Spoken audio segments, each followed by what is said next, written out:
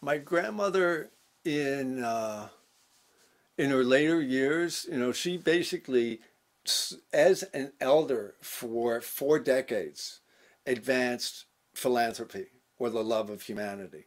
And as her activities waned, she closed down the Vincent Astor Foundation in 1997, and and in 1998 was awarded by President Clinton the Presidential Medal of Freedom.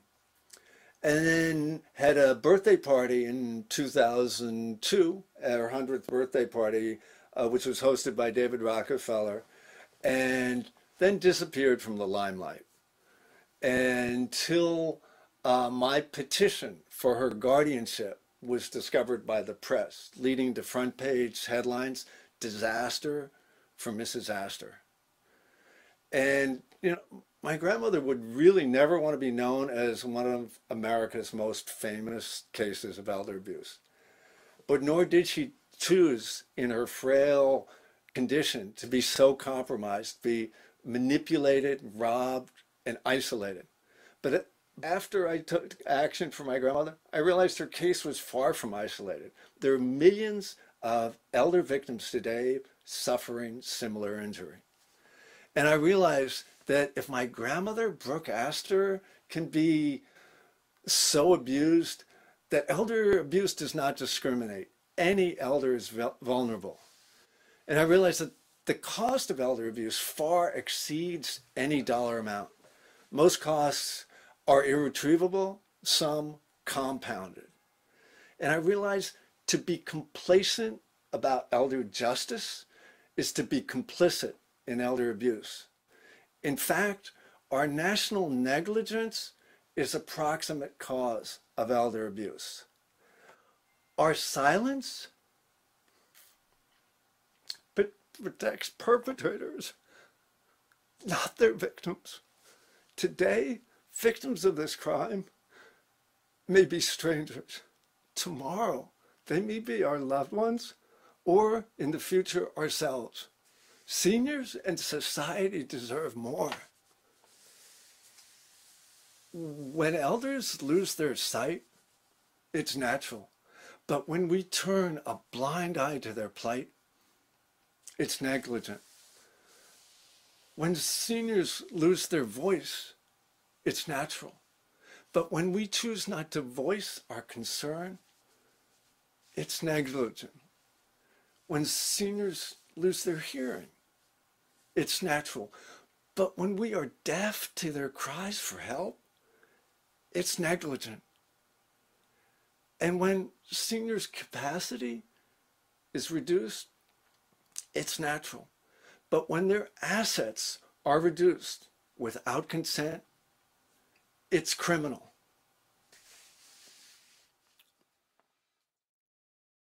Kathy Holt, Associate Director at the Center for Medicare Advocacy.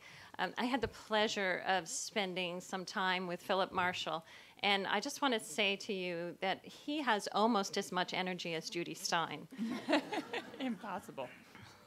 So today we are a panel of elder justice, and we are recognizing and advocating for elder justice in the context of the healthcare delivery and payment systems. And I will say that we have worked very hard as a panel to make this about making justice happen and not about identifying and going backwards with the idea of elder justice. So today we're going to focus specifically on institutional care delivery culture and processes and government regulations and policies as they refer to the various presentations. And I won't be coming up in between our panelists, so I want to give you an overview of what our panel is looking to share with you. Terry Fulmer will be discussing the hospital screenings that should identify individuals who are vulnerable to abuse. Toby Edelman will focus on nursing homes and how they should provide appropriate staffing care, and also for staffing care to reduce chemical restraints. I'll be discussing home health care and legally covered benefits and how they should be fully accessible to individuals with chronic and long-term care conditions. And finally, Sarah will discuss dementia care across all settings and implementing effective behavioral interventions. And Sarah said to me just this morning that based on her view of Phillip Marshall's video, that she has also made some adjustments in her presentation today to focus on the things that Phillip talked about. And we'll end this conversation with a discussion with the group and then be revisited, if you will, by Phillip Marshall in a final closing video in which he calls us all to awareness of the problems and advocacy to make elder justice a right for all of us. So I'm going to turn the program over to the president of the John A. Hartford Foundation, Terry Fulmer.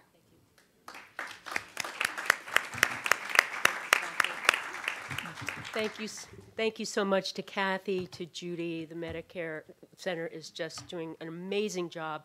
And I was so fired up by this morning's panels and thinking about all the things that we must do now.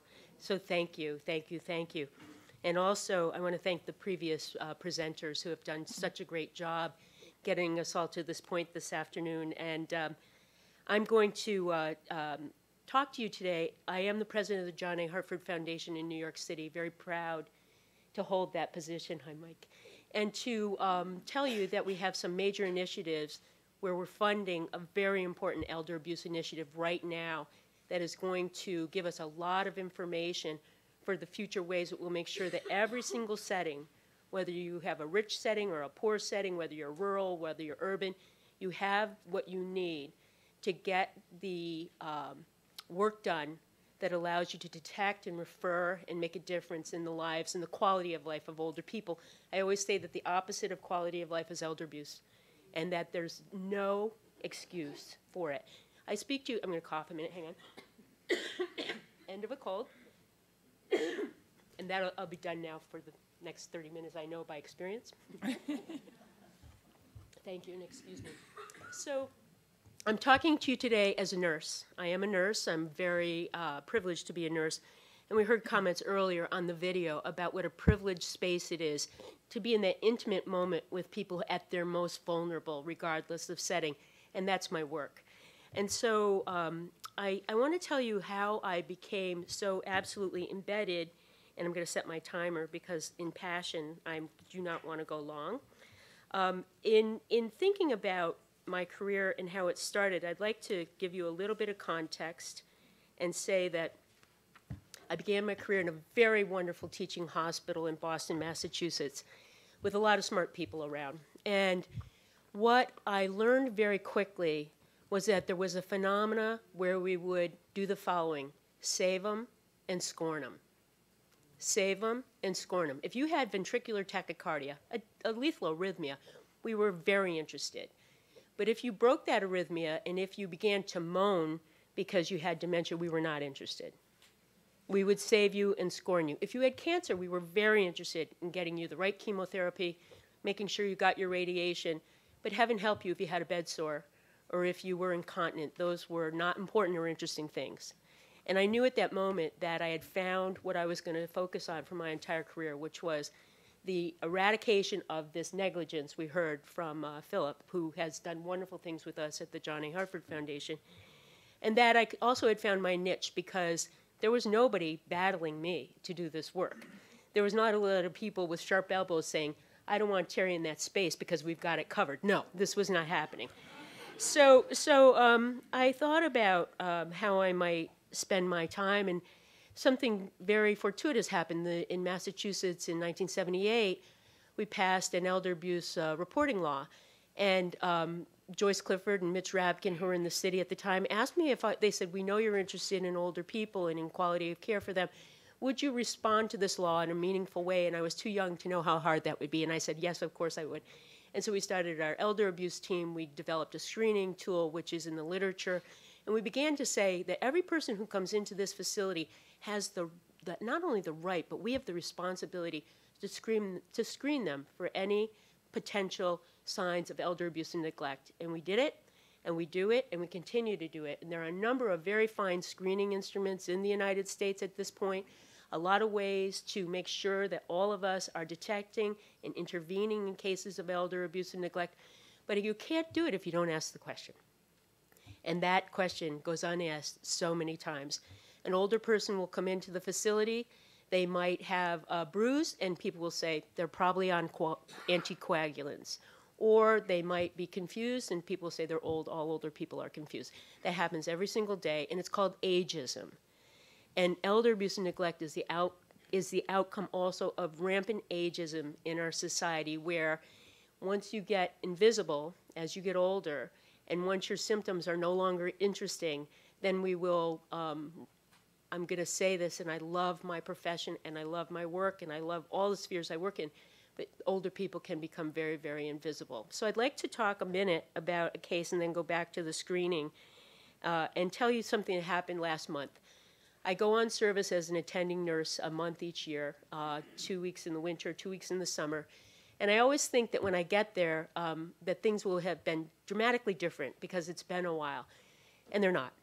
So I'll tell you the story about Mr. Lee, who came into the facility because he had abdominal pain. He had previously had a colostomy. He began to spike a fever. He had incredible abdominal pain. So he got admitted after being in the emergency room for 72 hours, and that's another topic. So he got admitted, and he came to the floor, and it was clear that he had some cognitive impairment, but he had very clear cognitive capacity. And that's another area, Charlie would be able to speak to it better than most of us, where you have people who know what they want, but the minute we can get a test like a mini mental status exam that's 1 point off, we immediately say they're not competent, and that's not the case. So this older individual had this terrible gastric pain, but he knew that he did not want care. His wife had died 6 months prior. He understood what the consequences would be. He could articulate them. He said, I don't want surgery. I don't want care. I shouldn't have come here. I don't want care.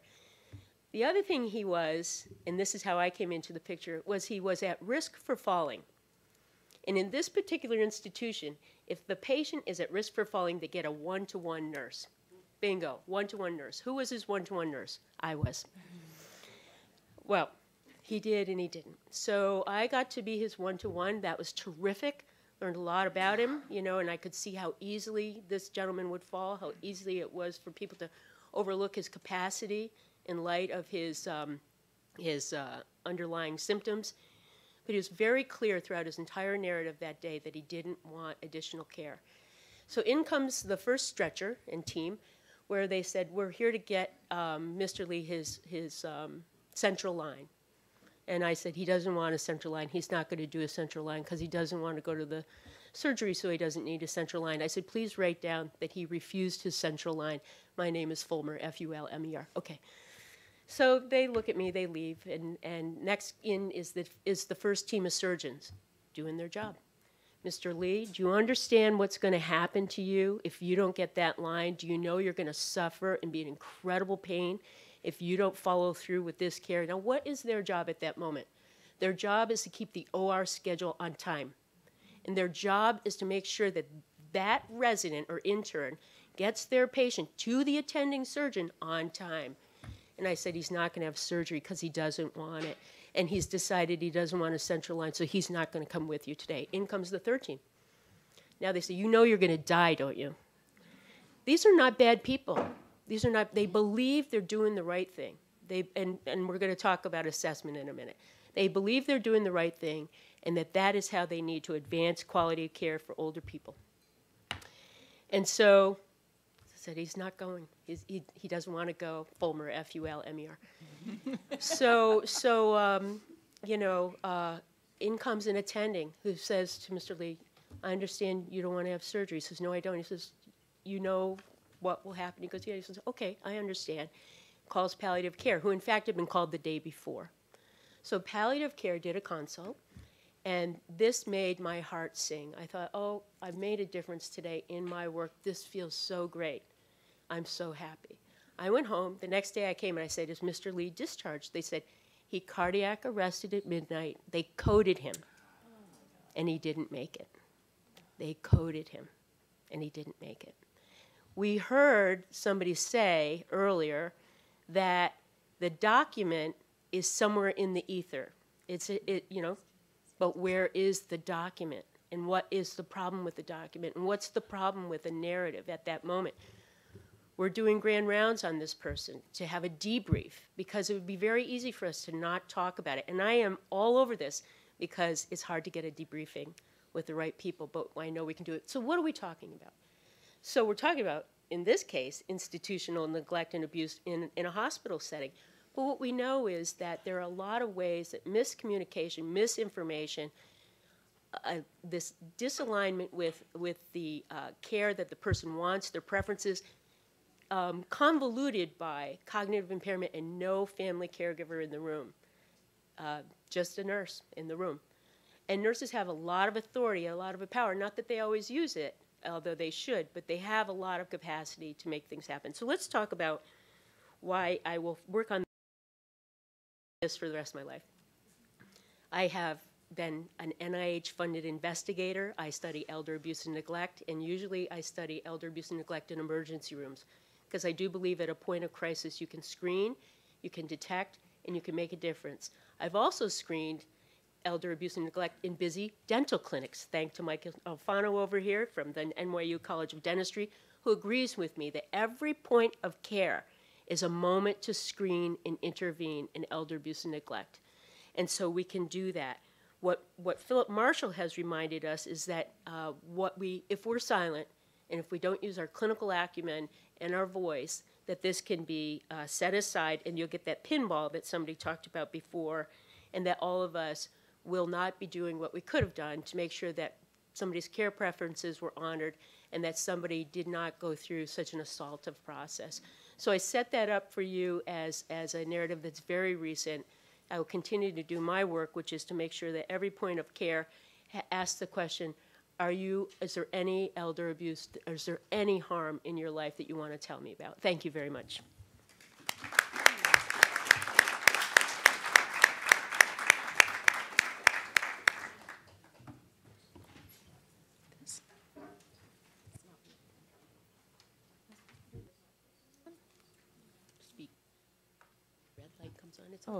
Okay. Great. Last month, CNN issued a multi-part investigation on sexual assaults in nursing homes. The title of this investigation is Sick, Dying, and Raped in America's Nursing Homes. CNN reported that between 2013 and 2016, the federal government cited more than 1,000 nursing facilities out of 15,000 for mishandling or failing to prevent suspected cases of rape, sexual assault, and sexual abuse of residents. This finding is obviously startling and horrifying, and we can be sure it's only the tip of the iceberg.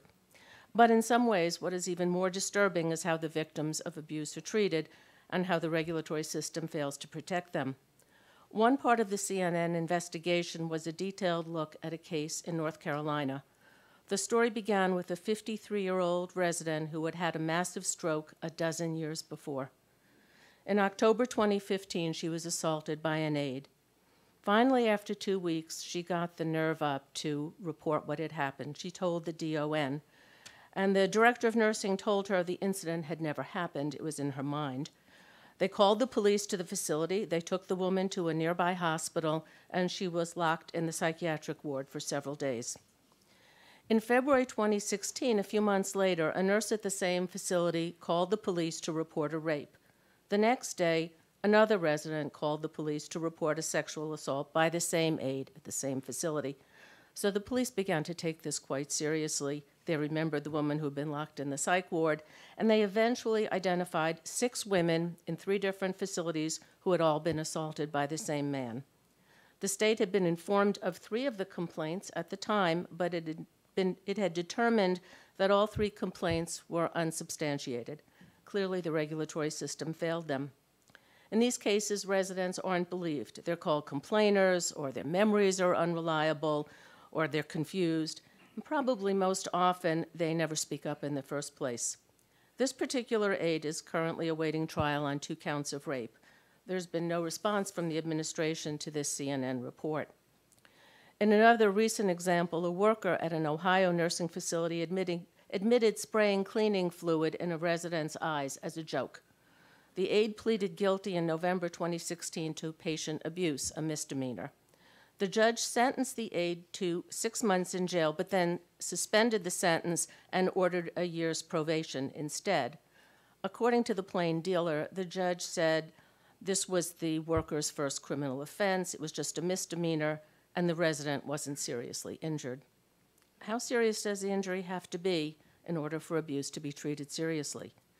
We obviously would recognize that what CNN is reporting and the plain dealer are serious instances of abuse, and we don't deal effectively or seriously with these most obvious kinds of cases of abuse. But what about the more day-to-day problems that are not typically described as abuse? What about the overuse of antipsychotic medications? These drugs can, of course, be life-threatening when they're medically appropriate, but they're clearly not for everyone. As early as 2005, the Food and Drug Administration gave its highest warning level to the public for atypical antipsychotic drugs, a black box warning.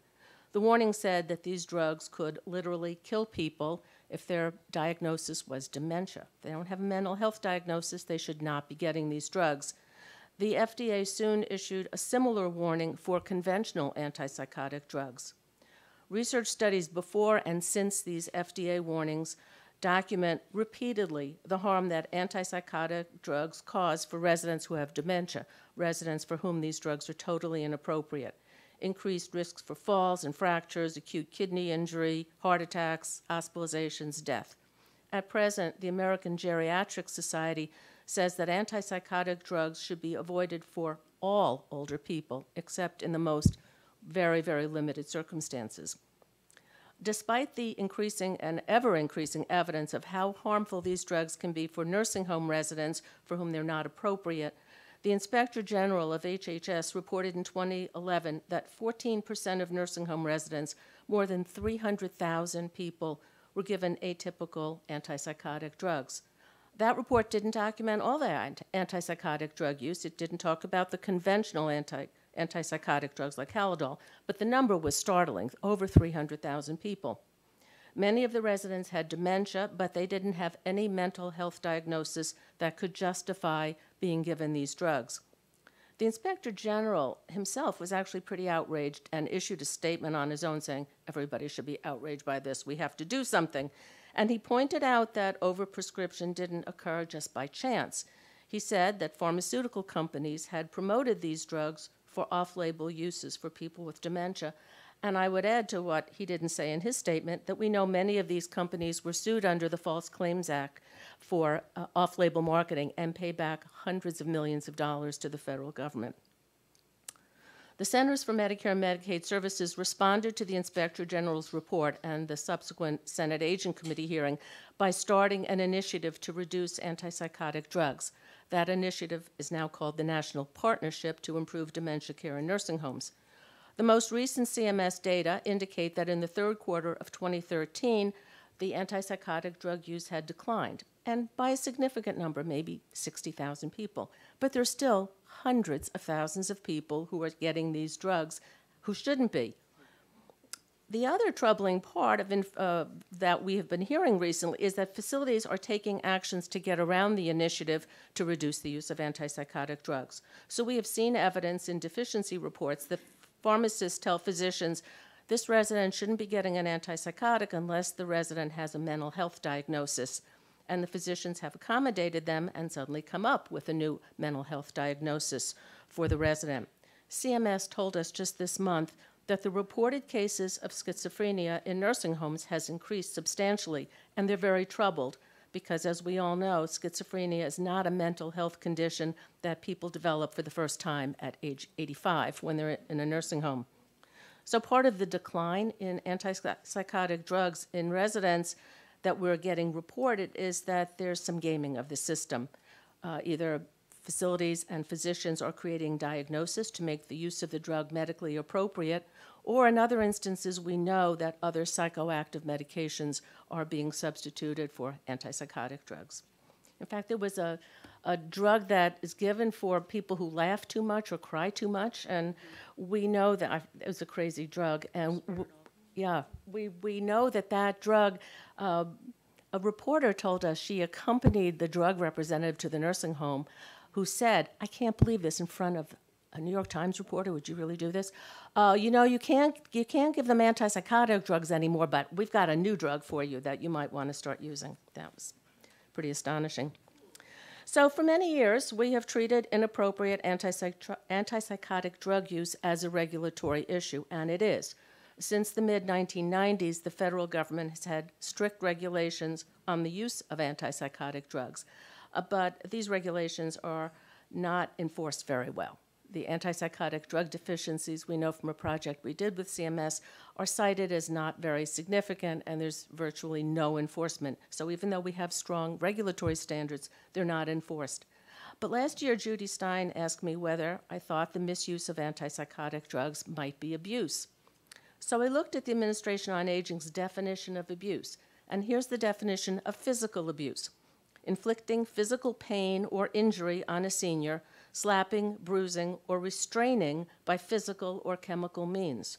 So misuse of antipsychotic drugs for people who do not need them is restraining by chemical means, quite plainly a form of physical abuse. The misuse of antipsychotic drugs, though, is not an issue that can be looked at in isolation. When the government started its antipsychotic drug initiative 6 years ago, the Boston Globe got national data from CMS on the use of the drugs in every facility in the country. And Kay Lazar of the Globe reported in 2012 that there was a correlation between the inappropriate prescribing of antipsychotic drugs and nurse staffing levels. She reported, quote, "a clear link between the rate of antipsychotic use in a nursing home and its staffing level." And she went on, "Homes that most often use these drugs for conditions not recommended by regulators had fewer registered nurses who direct care and nurse aides who provide most of the hands-on care." We know, and we've known for decades, that staffing levels in nursing homes are grossly inadequate. Almost 20 years ago, CMS published a 4-volume report documenting that more than 90% of facilities didn't have sufficient staff to meet residents' needs or to prevent avoidable harm. The response of the administration, it was President George W. Bush, was that there wasn't enough evidence in this 4-volume report that is used by countries all over the world, wasn't enough evidence to do anything about staffing. And so we are left with the same staffing standards we've had since the nursing home reform law was passed in 1987. 1 registered nurse on the day shift, licensed nurses 24 hours a day, and other than that, sufficient staff to meet residents' needs. It's clearly not enough. There's legislation that was introduced by Congresswoman Jan Schakowsky, and we heard from Kathy Hurwitz this morning, to put a nurse in the nursing home bill that would require 24-hour registered nurse coverage. But that is not about to be passed anytime soon, I'm afraid. So what all of this means to me is that we need to treat nursing home issues not only as regulatory issues calling for stricter and more effective enforcement of standards, but we also need to treat poor care practices as what they also are, instances of elder abuse. Thank you.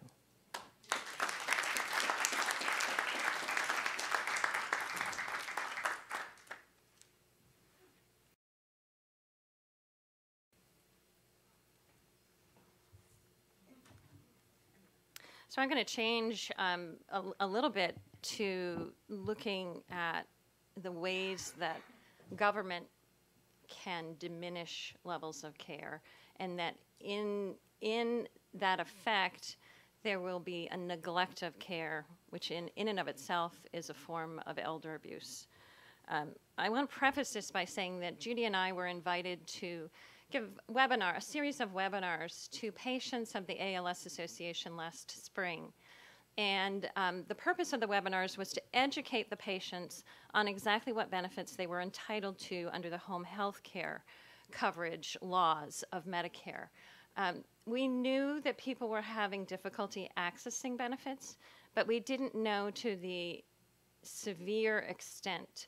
And so we do refer to this as a crisis in home health care, because the feedback that we got from the patients is not only can we not get the level of care you say we should be able to get under the law, but the care that is available in the community is significantly reduced or completely unavailable to us.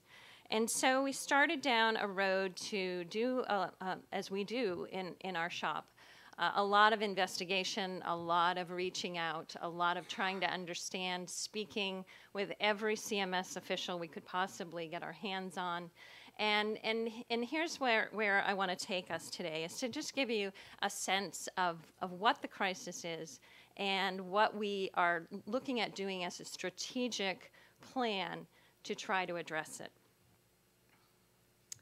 So we know that Medicare home health coverage laws are adequate to keep many people at home, as was Congress's intent when they created the home health care benefit. Where people want to be at home, people should be, have the resources in order to stay at home. But what we've discovered is that CMS home health payment and quality regulations and policies are discriminatory towards certain members of the population. I'll go into more detail about what that discrimination is. Access to home health care for chronic care has been drastically reduced, resulting in individuals who are at greater risk of neglect and abuse due to the inability to get adequate home health care. So Medicare coverage, home health coverage laws allow homebound, and when we talk about homebound, these are individuals who need assistance to leave their homes. And these are individuals who have medical needs to remain in their homes, to obtain the appropriate level of care, and importantly as well, to allow family, friends, and the community to carry on. For example, to keep employment, because oftentimes we hear story after story of people who have to readjust their lives in order to care for people at home because they have no other option, where legally they do have another option. So briefly, what is the legal coverage under Medicare? So Medicare home health care coverage includes 6 disciplines: skilled nursing, physical therapy, occupational therapy, and speech-language pathology, medical social services, and home health aides. I'm sure I'm preaching to the choir here, and everyone probably knows this, but there are no legal caps on those 6 disciplines, with the exception that nursing and aides are generally limited to a combined 35 hours per week. But there's no duration of time limitation, so as long as a person meets the coverage criteria, they should be able to obtain these services well into the future. So I want to introduce you to 2 examples of home health beneficiaries.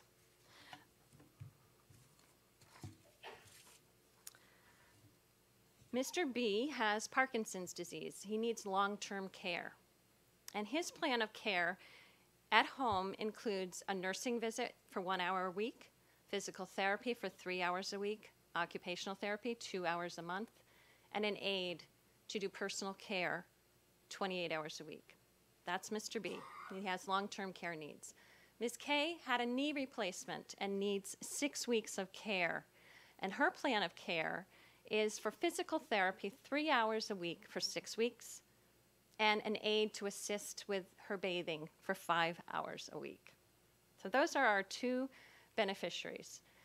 This is the crisis in access to home health care. Agencies want to provide care to Ms. K and not to Mr. B. They want to provide short-term care to people who are going to improve, not to a long-term care person who has a chronic, extensive needs.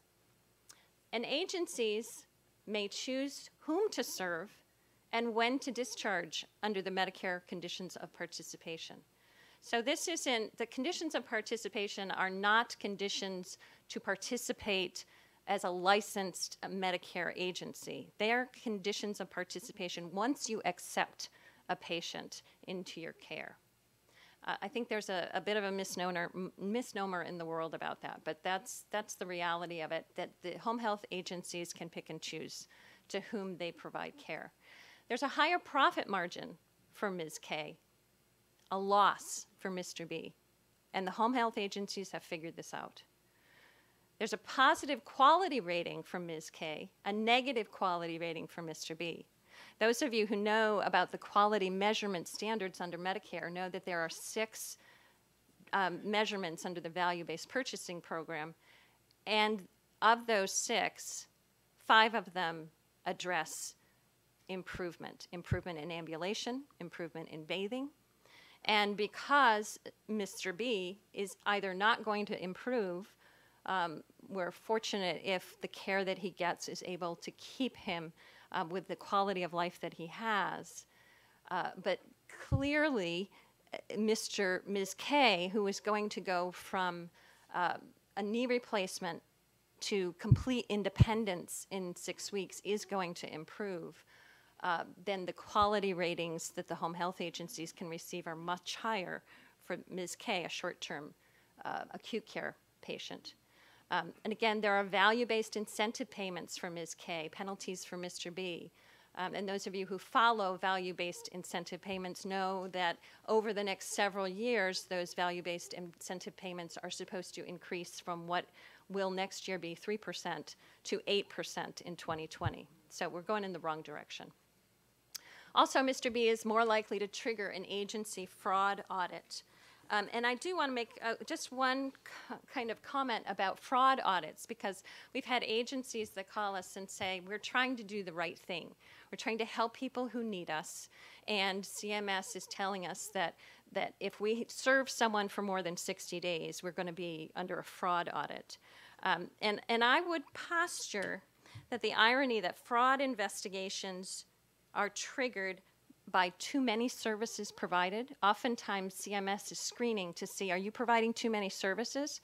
Well, the reality is that the fraud is actually based on too little services provided, because home health agencies get a prospective payment, bundled payment under the system, and they take the payment and oftentimes deliver less care. And it's something that they say we can't afford to deliver the care in the plan of care. So we'll either deliver to the level that we decide through the OASIS assessment, which again is to a certain extent something in the control of the home health agencies. But it's a problem that we see over and over again. So in that essence, it appears that the fraud investigations are targeting the patient's use of services rather than the provider's lack of provision of services. So again, let's look at what typically happens. If a home health agency will provide care to Mr. B at all, he will likely have to settle for significantly diminished services. And this is an actual example where the plan of care from the doctor, as we went through earlier, had these different services. But as you can look across the numbers there, the home health agency declared that their care capacity or their ability to provide care went from, well, it's almost like a negotiation. Instead of the plan of care being 1 hour a week, well, we can give you 1 hour of nursing a month. Instead of physical therapy being the need, where the need is defined as 3 hours a week, well, we can only provide you with 1 hour a week. Occupational therapy, well, you wanted 2 hours a month, but really we can only give you 1 hour a month. And the home health aid is often drastically reduced. And Medicare will tell you, well, that bundle payment really doesn't account for unskilled services. So there's very little incentive on the part of the home health agency to provide unskilled services. So, but what happens is that Mr. B will look at this and say, well, you know what, I'll tell you what, it's better than nothing at all. So I'm going to take this and I'm going to be grateful for it, because CMS will tell us over and over and over again, everyone loves the Medicare home health care benefit when they can get it, and whatever level they get, they're happy with because it's better than nothing. So what is the injustice that's resulting from this? The injustice is that Mr. B cannot get the care he needs, or he can only get a reduced amount of care. And Mr. B's inability to obtain benefits covered by law is truly neglect and abuse that's perpetrated by the government payment and quality regulations and policies. So this is our strategic plan in trying to obtain justice for the Mr. B's in the world. And I will also say, you know, when we talk about who is Mr. B, Mr. B may have he has Parkinson's, but Mr. B may have a permanent injury, stroke, MS, ALS, cerebral palsy. He may be a diabetic. He may have Alzheimer's or dementia. He may have spinal cord injuries. There are a lot of Mr. B's out there. There are a lot of Mr. B's out there. So justice for Mr. B to obtain Medicare home health care coverage. CMS has to correct all their misleading public materials. We have a list that's running multiple pages, and we've asked CMS to address this because it clearly there are misleading materials that say, well, Medicare doesn't cover long-term care. Medicare doesn't cover personal care hours. And so part of this is, it's right there. It's contrary to statute, and let's get these issues fixed. CMS has to conduct Medicare contractor and home health agency trainings on proper legal coverage. Judy and I go to conferences and talk to people where the Medicare administrative contractors are, and they will look you right in the face and say, no, Medicare doesn't cover this part of home health care, and you can only get it for a very short period of time, and we don't cover personal care hours. So part of it is the training that's trickling down through the system.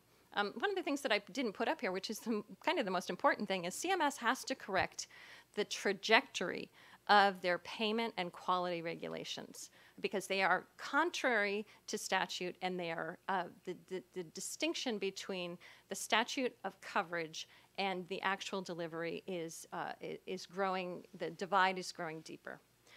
Congress has to request that CMS properly effectuate the coverage laws and rules that provide Mr. B benefits. So this is if we can't get CMS to do what they should be doing, then we need to have our lawmakers aware that the laws that they created are not being effectuated properly. And the other part of that is looking at either something related to the administrative. The laws that will perpetrate the ability of CMS to do this through the courts compelling CMS to change regulations and policies to equally incent agencies to provide care for all who qualify for coverage. And there are a few other ways that we can look at this, but to the extent that we have to pull out all the tools in the toolbox and use every branch of government to help to resolve this issue. Somebody said to us, well, maybe if you shake the tree too hard, what will end up is that the coverage laws will be reduced. I think in the climate that we have today with people who are advocating for this benefit, we don't see that happening. It could be that we need to have a civil rights complaint. That may be an avenue that will go. And again, the courts would be, as they always are with the work that we do, the last resort. But to have the ability to show how serious we are and that this amount of neglect through the lack of access to home care has to be addressed. So thank you.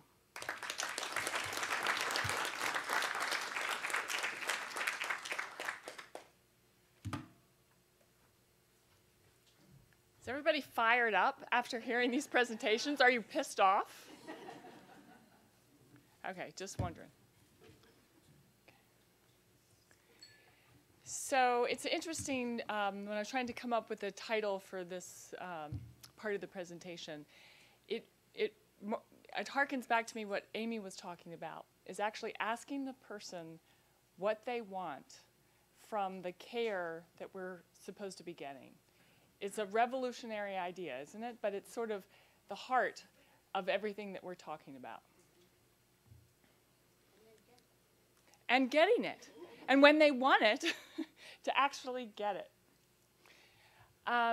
So I wanted to talk to you about behavioral interventions because it is the counter to the common conversation that you hear that there's nothing you can do for dementia.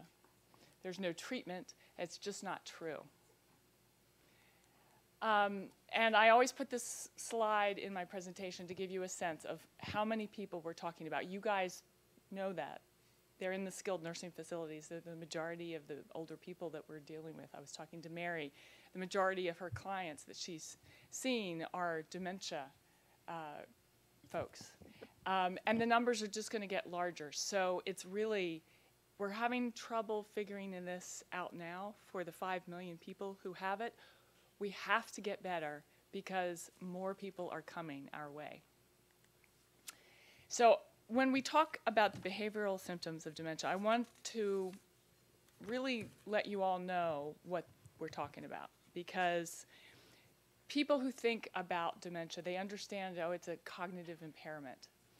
But some of the most challenging dimensions of this disease are the behavioral and psychological problems that underpin it. And the struggles that we have in dealing with it are largely the behavioral issues.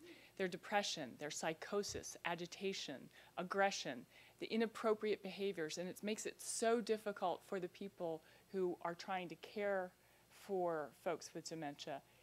And those are the reasons that we have such poor outcomes when we're trying to deal with dementia, is because these are the reasons people get institutionalized, right? It's the reason that caregiver burden is so great, and that so many people have struggles with financial issues when it comes to they become incapacitated. And so many of these things are caused by unmet needs of the people who are struggling with this disease.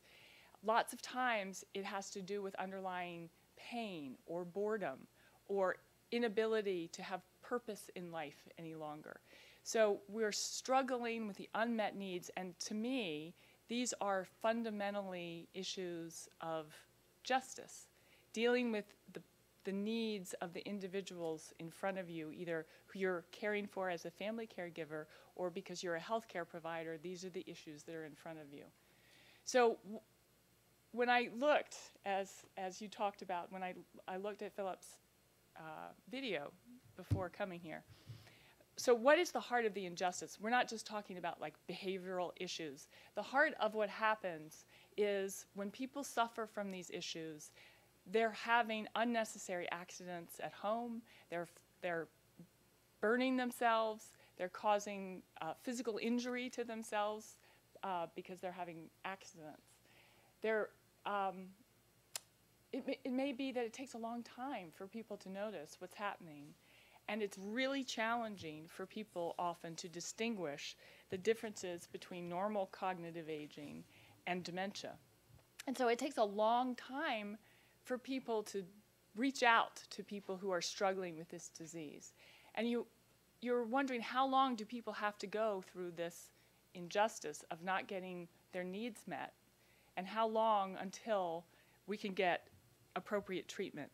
It takes the finances in shambles, like we saw with Brooke Astor, where people wipe out their entire life savings because they're victims of fraud.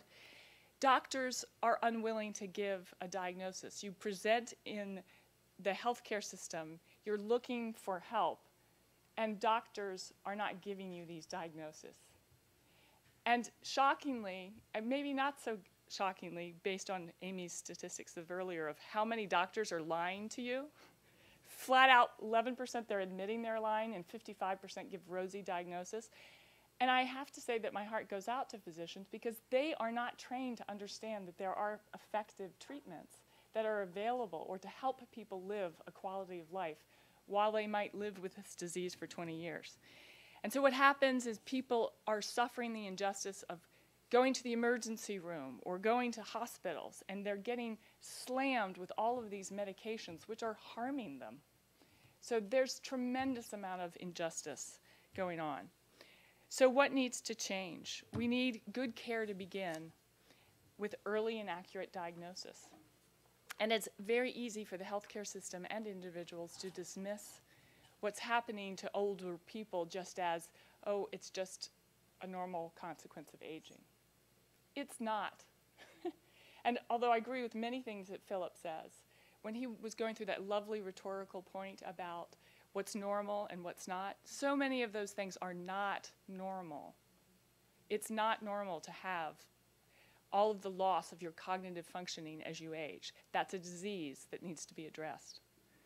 And people need to have what is coming before them laid out for them, and having caregivers and care recipients need the education and support they need to understand what they can do to improve the quality of their life. So we have a few challenges to address. This idea that there are no treatments available to family caregivers or in clinical settings is garbage, and that needs to change. Psychotropics are virtually the only tool, either in home health care settings or in nursing facilities, that are given to most people who have this diagnosis. And it's the physicians and the nurses and the social workers who don't have adequate tools in place to help the people they're trying to help. It takes a lot more time to understand the underlying reasons a person is suffering from pain or these behavioral issues than it does to write a prescription. And that's a fact in our burdened healthcare system, that needs to change. And then people need to be given what are the strategies to use and when to use them. So let's talk a little bit about what those strategies might look like. So it's the problem-solving skills to manage these behaviors, finding activities that matter to the person who you're living with and engaging with them, to find ways that when your capacities to communicate are diminished, that there's an ability to effectively communicate what your wants and needs are when you have dementia. And you have to change the environment in which you operate in order to meet a person where they are, to change the environment so they can operate effectively in that environment, and to help simplify and create those structures which enable you to live as fully as possible.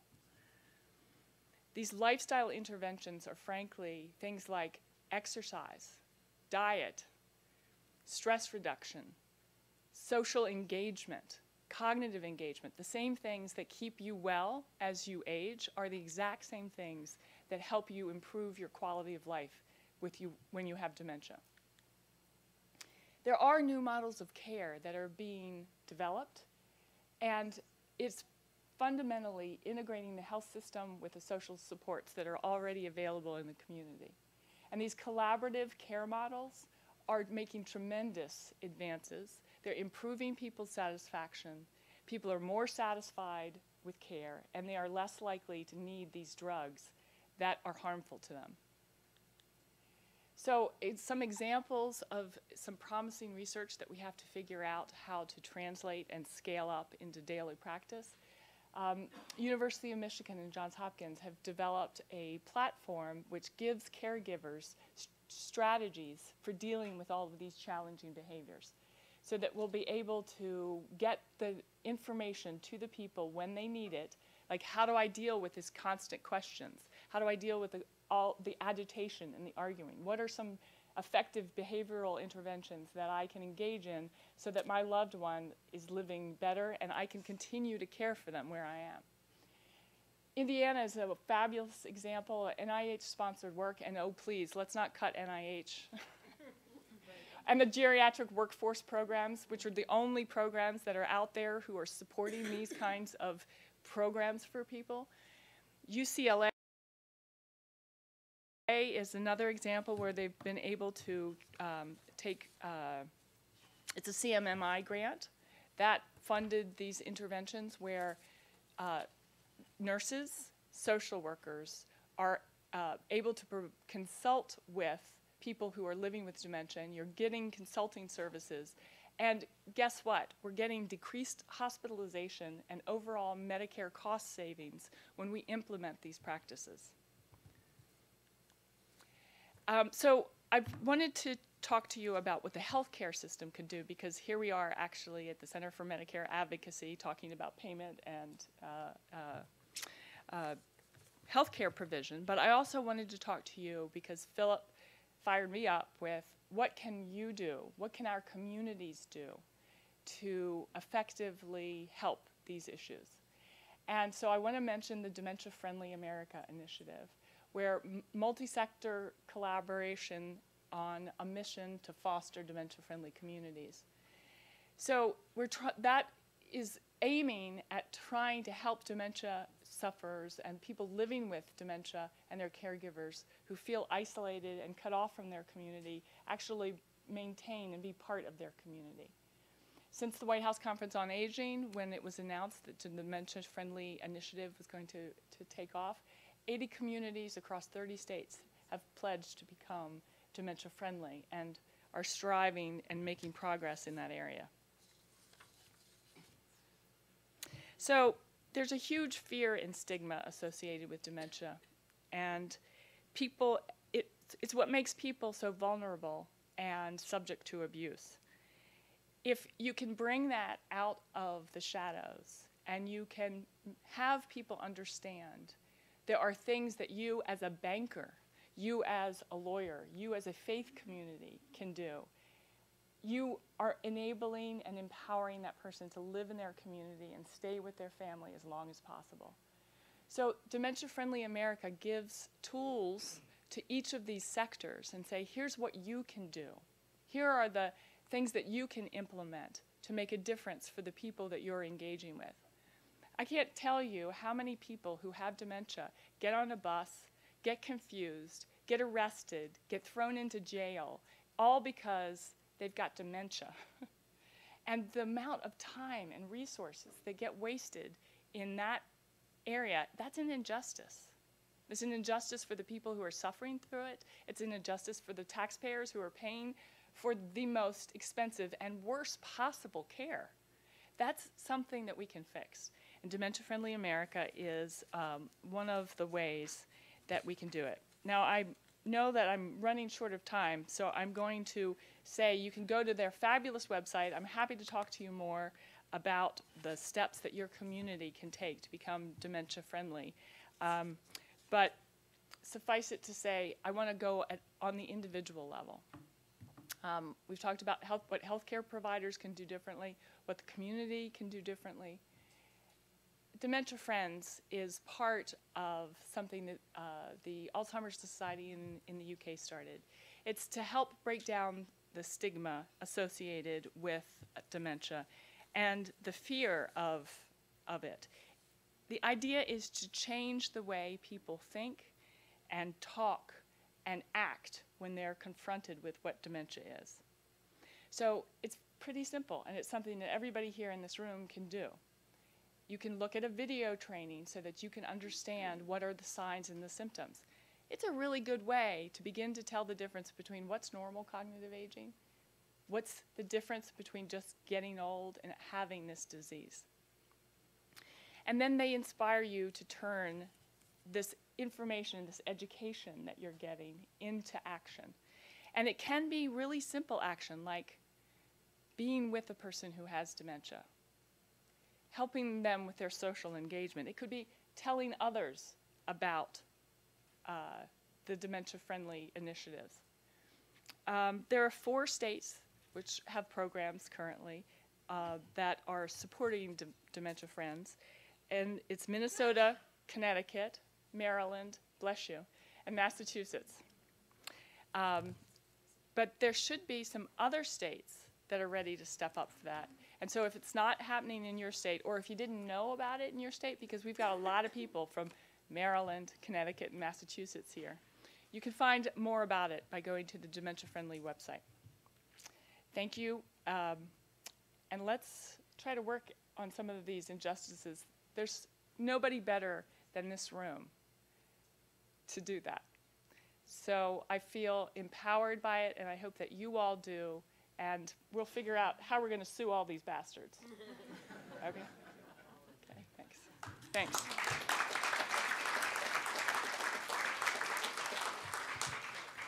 Well, we hope to have a discussion, but as want with folks that have a lot to say, I think that we are up against it. So we're available. Thank you so much to the panel. This has been fantastic.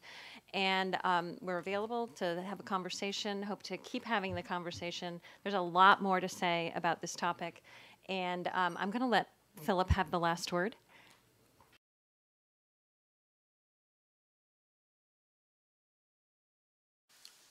There was a signal moment when I decided to act to help my grandmother. And since then, now a decade ago, I've thought deeply about what happens when it comes to bystander intervention, because we're all bystanders. And we can either stand by our elders or we can deny them and deny ourselves by not acting. And when it comes to bystander intervention, we first need attention because we are distracted in so many ways.